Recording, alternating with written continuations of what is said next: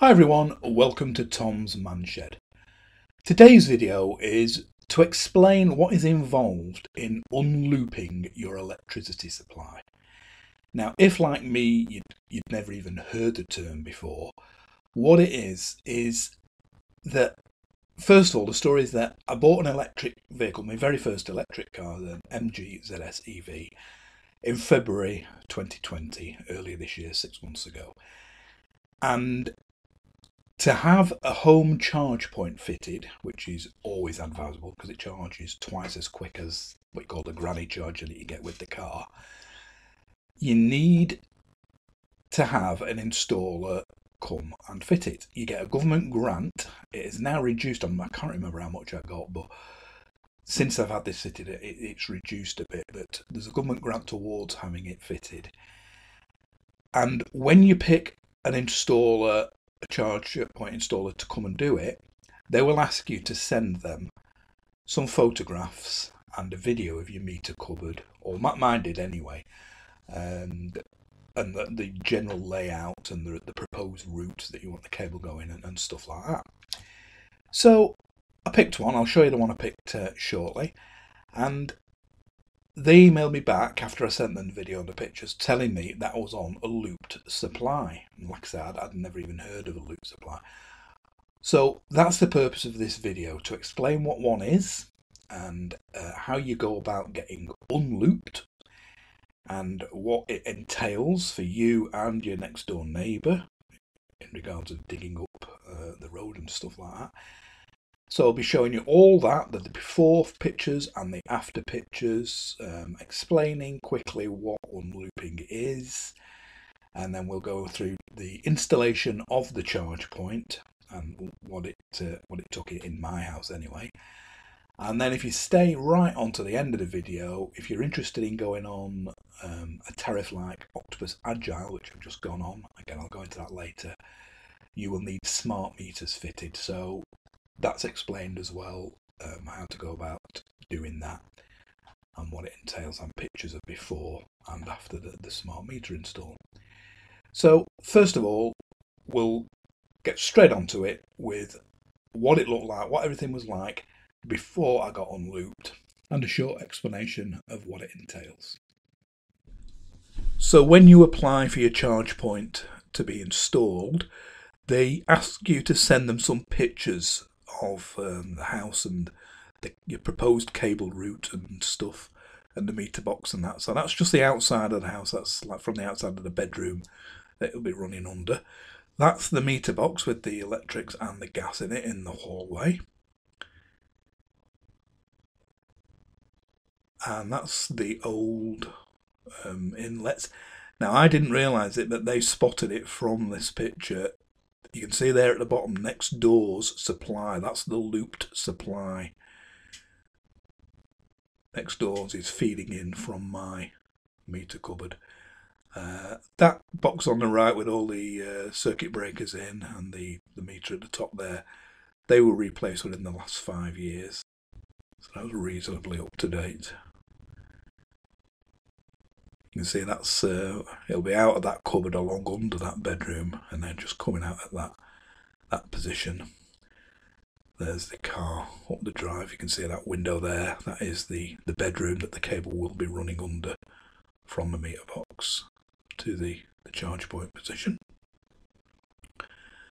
And they asked to send a video as well, so here's basically just what you just said, but again that's showing the looped supply. The one on the right is next door's supply coming from my meter box.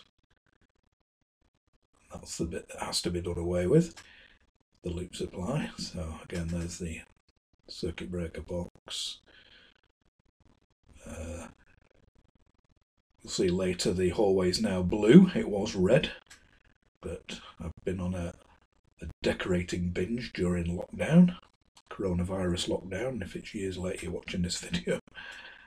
This is 2020. So that's the bedroom the cable will be running under the floorboards. I've told them I'll have all that up ready for the installer. You won't have to lift any carpets or furniture, and that's the position. So until they told me about a looped service. I didn't have a clue what one was. So I went online and found this site. There's loads of sites about looped supplies and explaining what they are, but this one explains it quite simply. That's showing the mains cable running that runs along under the footpath in my case, or down the road or whatever, and then a branch coming off it, and that's the one that fed my house, and then my neighbour's was branched into my house running to hers. And like I said, it won't fit a charge point, or they wouldn't in my case. I believe some people have had one fitted on a loop supply, but they wouldn't on mine until it was unlooped. So I had to approach the neighbour with all this info and explain it. I printed this leaflet off to show her. Supply to mine existing as it was, and she will have a brand new one. Luckily, because hers was looped into mine, she didn't have to pay anything whatsoever to have her supply unlooped, and she was really cool about it. So as you see, I'm on a looped supply and have to have it unlooped. Now, when they told me what was involved, I was dreading actually telling my neighbour. Luckily, she's really nice, my neighbour. We get along great. And she was absolutely cool with it. Once you explain that it's in her own interest to have her own electric supply, she might get an EV in the future. She might have shower, storage heater fitted, something like that, which are always advisable on a separate supply. I believe I have heard that some installers will fit a charge point on a loop supply, but mine wouldn't. So that's why I went ahead and did it. But I was pleased that she agreed to have it done, no problem. Now, if she'd have had sort of like a pattern imprinted concrete on her drive or something like that, that'd have been a different story, because I don't know how they could dig that up and reinstate it as good as new. But luckily it was block paving. So let's see now. It's mainly a series of pictures and some videos of what's involved in the unlooping and the digging up of drives and stuff like that. So here you can see the guys from the DNO, that's your district network operator, your supply, your electricity supply company, who come, this is the first stage, this is day one. They've just dug next door's garden up and some of the garden path and the footpath, of course, and they're just laying the sleeving and that ready for the guys who follow on the day after to fit the cable. So you can see him shoving the red sort of sleeving down. That's not the cable, that's just not the cable we run inside of. Busy day as well. This is Thursday, bin day, so the bin truck arrives, and they work really hard, these guys, as you can see, with the old reliable mechanical handheld sledgehammer, rubber one or whatever.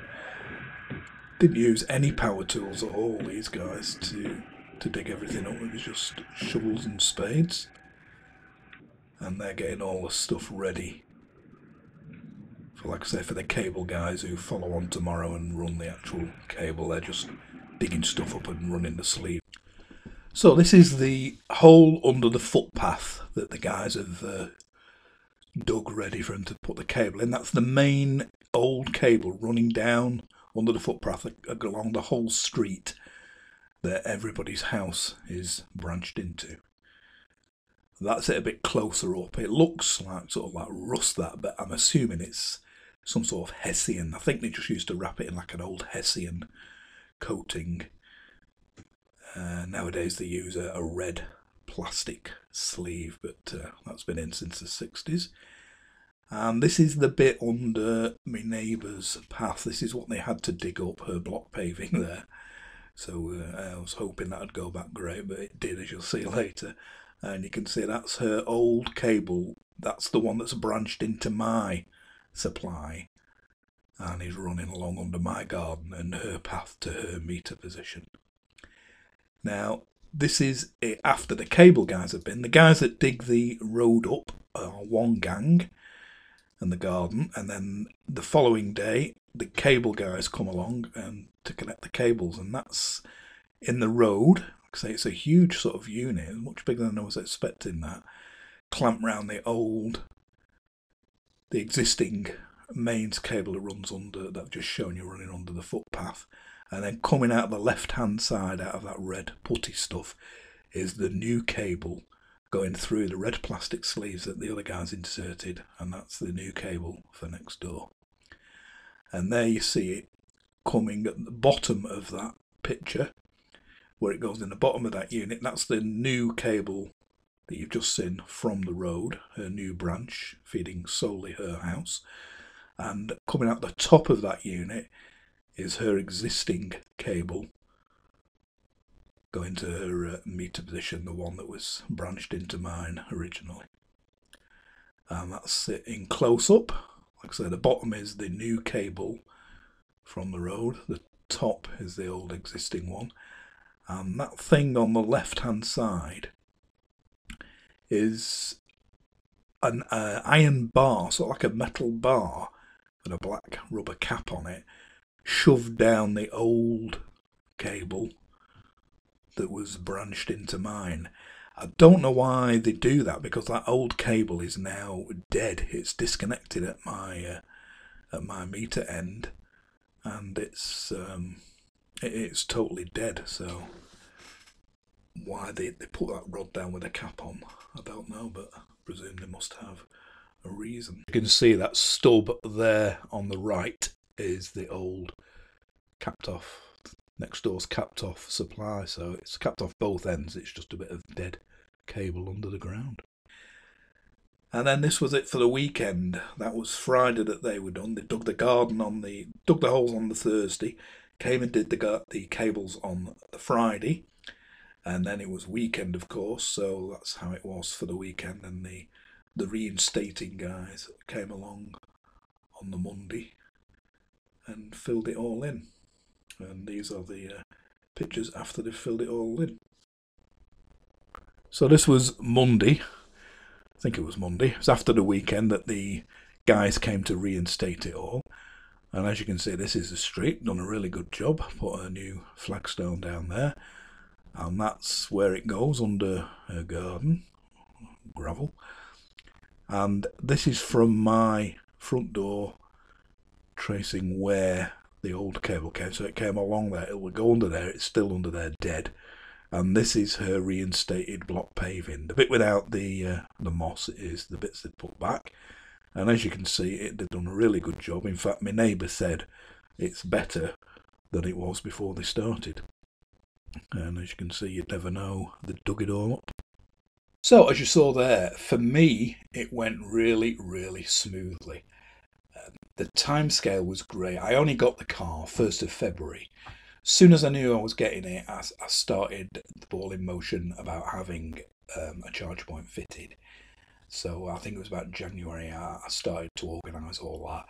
And my district network operator, Electrical Northwest or whatever they call here, were really, really good. They returned emails great. They came bang on their appointed date, carried out the work efficiently. As you saw, they did a brilliant job reinstating the footpath and particularly the next door neighbour's drive. And it went fantastic. So once you've got your supply unlooped, then you have to have your charge point fitted. So let's go quickly into some videos and some pictures explaining what's involved there. So this is the company I picked to install the charger, API, based in Manchester. Somebody recommended it, I can't remember, on one of the Facebook groups. Tried a couple others as well before, but they didn't do the Ohme charger. I suppose I could have bought the Ohme charger myself and just got somebody to install it, but these, as you'll see, do it as part of their range. So you can see it there, the Ohme charger, £4.95. The Zappy, which is even more highly featured and great if you've got solar panels, that's £7.94. And that one there, Anderson, it looks very nice, but £1,045 seems a bit steep. But I'm very, very happy with the Ohme, and I would definitely recommend one. So that cupboard there behind the steps is the back of the meter cupboard, which you'll be seeing shortly. The cable will run under that floor, under where that radio is. The room's not normally like that. I had decided to decorate anyway during lockdown. It was due a decoration. It turned into a major building job, as you can see, with a new radiator, a new vent there, 2 new plug sockets and all sorts. So again, that's the floor that the cable will be running under, paralleling that window, and directly behind that wall facing you is where the charge point will be going. So I'll show you the finished room in a bit. That's the cable from the charge point to the box after he's installed it. It's a tight fit there. He did mismeasure and for ages trying to drill into that wall. I was watching him do it, but he got it right in the end, so that's that. So this is the finished bedroom, looking a bit better, and just need some extra lace curtains. I didn't order enough, it's too short. But just behind there is where that box was from the meter cupboard, along under there, and directly behind that wall is where the new box is going. So yeah, looking at it slightly better now. Here's the hallway, another room I've decorated. Done most of the house during lockdown, and it's now blue instead of red. And this is the meter cupboard. As you can see, the gas and the electric meter cupboard combined. That stub there on the right is what I showed you earlier on, the remains of the supply to next door. That's it was connected here. So it's now capped off there and under her drive, so it's just a bit of dead inert cable lying under her drive. And this is this was put in by the electricity suppliers when they first came. And this bit, that Proteus thing there on the left, that was put in by the charge point installers. And as you can see, it's a 40 amp isolation switch and ELCB or whatever, safety cutout switch, trip switch. So again, once I'd had it unlooped and I told the charge point installers, things progressed very, very quickly. All of this was done before lockdown started in earnest. They were digging up the drive on the 12th of March. The whole lot was completed before the end. We were sort of just getting into lockdown then, and so I was lucky to get it all done as I did. So as you saw, even the charge point installation went okay as well. So we'll finish off now with some more pictures and videos on the installation of the smart meters.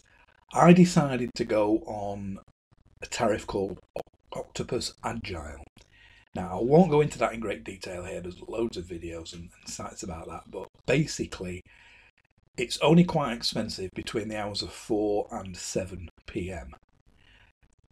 Other than that, the other 21 hours, it varies every half hour. It's usually, since I've only been on it a couple of weeks, since I've been on it, it's averaging at sort of like 6 or 7p. It has gone down to below 3 and it has gone down to below 2 for a couple of hours periods. And the good thing is I can set my Ohme charger to take advantage of this and charge when it just drops below a certain price, so I can keep topping the car up when it's really, really cheap. And the low mileage I do, it works out fantastic. I'm also a night owl. I stay up late watching videos and stuff and films in my cinema room, and I've got a projector in there, 4K projector, which uses quite a lot of power. So it's ideal for me because most of my electricity usage is during the day. So if I can offset big electric usage like ovens and kettles to a certain extent, that away from the 4 to 7 period, I'm quids in and it's working out so far great. Everybody's circumstances are different. If that's your main energy usage between 4 and 7 and you don't use much anywhere else, you may be better off on another tariff. But if you are, you will need smart meters fitted. So again, I only went on Agile at the end of May, and by the middle of July I had all the smart meters fitted. and the job is now complete. So let's look at the smart meter installation and the final installation of the Ohme on the wall right now. And here's all the new smart meter equipment. I don't know what each bit does. Them two, the smart meter installer had to relocate. As you can see, everything's a squeeze getting it in here, so he had to do all that. That's who installed all the smart stuff, SMS. That's the in-home display. I'll show you that later on. It's not of much use actually on Agile Tariff. That's the main fuse box or consumer unit or whatever for the house that I'd fitted about three or 4 years ago maybe. This is a new smart meter. Now, I was a gas engineer all my life. I did my apprenticeship with British Gas from 75. I was with them 22 years and 20 years on my own. And it surprises me that he still used the existing outlet flex, the steel outlet flex. When I was fitting meters, and I fitted more than one or two, we had to renew the outlet in solid copper. But that's how I did it, with new washers. And obviously it's allowed that way now. This is the cable I ran to an outside double socket following the course of the charge point. I'll show you that shortly. That's adjacent to this charge point, fed by just a plug-in safety cutout switch. Overkill really. I used a really hefty wire, but it's only ever used for a lawnmower, so no real need of that gauge of wire. Now this is a fireproof corrugated board that the installer said had to go in now regulation wise when a meter's fitted adjacent to electric stuff. So how effective that would be at stopping a raging gas main fire is debatable in my mind, but there you go. And this next bit is just a half screwed in screw left by the installer of the charge point. So this is the in-home display. Like I say, it's actually pretty pointless when you're on Agile Tariff because it can't tie into the Agile Tariff, but it'll still give you your power consumption in watts of your electric. The gas part of it I haven't got to work yet, so I don't know about that, but I don't think it's something I'll be using that often. There are better ones that will link in with Agile. So this is the final install, final video of everything in place, all ready to charge the MG. Looking over to next doors there. So that's the Ohme charger. So that's the bedroom the cable ran under. Well, that's its position on the wall. Great charger. This is the earthing rod. He had real trouble ramming that down. Drilled through the concrete, and by the way, that crack was already in. It's been in the concrete years. That drilled through, and then when it comes to the hammering bit, he was hammering it in with a claw hammer, a small claw hammer, instead of a 2-pound or a 4-pound lump hammer. That's what I'd have used. But never mind. Job's done. And like I said, that's the Ohme charger. Really great charger. Tons of info on that screen. It's very small, but if you're wondering what all the symbols mean, that's the meaning behind each one. So it's very small to read, but there's tons of information on there should you need it. I don't tend to look at each, use the app really. That's the holster for the plug-in bit. It'd be better if that was like sideways, 90 degrees. It wouldn't take up so much room sticking into the drive. And this is the weatherproof housing I put in. I got that from Screwfix with the double sockets there. That's that cable I showed you. That's into a safety cutout, ELCB in the meter cupboard. And we use that for the lawnmower and the pressure washer when washing the car. So there you have it. I hope this video has been of some use. If you do have to have your electric supply unlooped, all I can say is don't worry and don't be alarmed as much as I was to begin with. If you've got nasty neighbours, that'll be a different kettle of fish, I would think. But and I wish you luck with that. But as you see, I hope you do have an experience like me, because it all went as smooth as silk. and we've each got our own electric supply now, and hopefully there's no looking back. So far, this is my first EV, like I say, and so far I'm absolutely loving it. So again, hope it's been of some use. I'll catch you for another review or another tip video very, very soon. Thanks for watching. Bye for now.